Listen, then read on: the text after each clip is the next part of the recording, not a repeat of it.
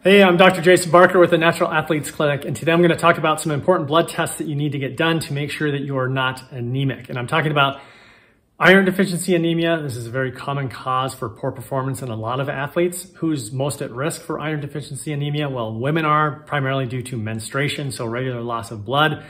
You're at risk if you're vegan or vegetarian.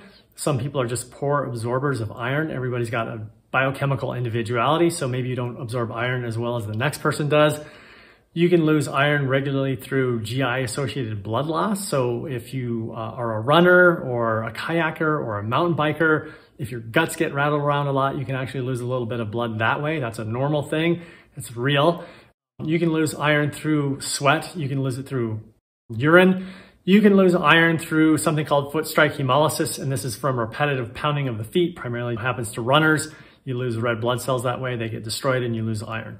So now, what are the symptoms of iron deficiency anemia? Well, there's a lot of them, right? So fatigue, pallor, that's pale skin, palpitations, funny heartbeats, shortness of breath, headaches, anxiety, glossitis, that's swelling of the tongue, something called angular chelosis, that's cracking around the mouth, and even restless leg syndrome can be a symptom of this. And another one that's very well correlated with iron deficiency anemia is craving ice chips or wanting to chew on ice all the time. So if you're a big ice chewer, you need to get a blood test to make sure that you're not actually iron deficient anemic, because that happens as well too. So blood test, what needs to happen with this? Well, I get a lot of female athletes in clinic who have just had a CBC. So this is a complete blood count.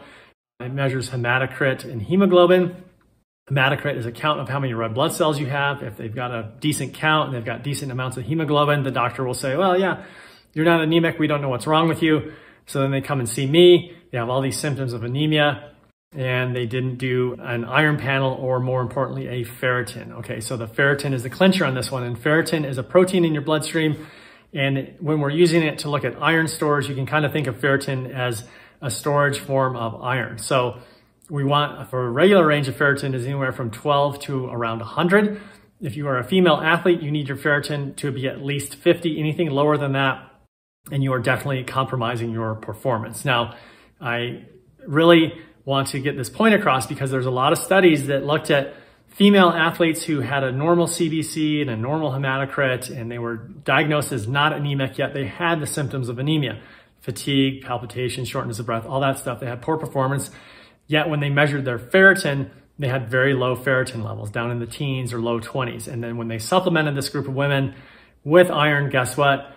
They felt better, the ferritin came up, and their symptoms went away. So this is why it's so important to get that ferritin done. Now, you need to get this measured every 6 months if you're a female athlete, because once you slip down into that anemic hole, it takes several weeks, if not months, to come up out of that. So you don't want to lose a chance to monitor your iron levels so that you can stay on the top of your game. So every 6 months, CBC, iron panel, and a ferritin. Now, don't stop this video and then go out and just start taking iron. That's not a good idea. You really need to know what your blood levels are. Iron is something that has a very narrow therapeutic window. So some is good. That doesn't mean that more is better. In fact, more can be very dangerous and not good for your body. So make sure that you don't go and just take iron after watching this video. Get some blood tests done. Make sure you get that ferritin. By the way, like a CBC, an iron panel of ferritin is probably going to cost you $30. So there's no reason your doctor can't order it for you through your insurance, or even you get it done out of pocket. Now, the last thing I'll say is that if you do supplement with iron, make sure you do take it with a vitamin C. Vitamin C is going to help transform that non-heme iron that comes in iron supplements into a better absorbed form, so that you're going to have more success supplementing with that. Okay. So make sure you get those blood tests done every 6 months. Yes, you need to be meticulous about this if you want to stay at the top of your game. Make sure you get that ferritin done, and make sure that you use vitamin C when you do supplement with iron if you need to, okay? Hope this helps you guys out. If you did, please give this video a like, and I'll see you next time.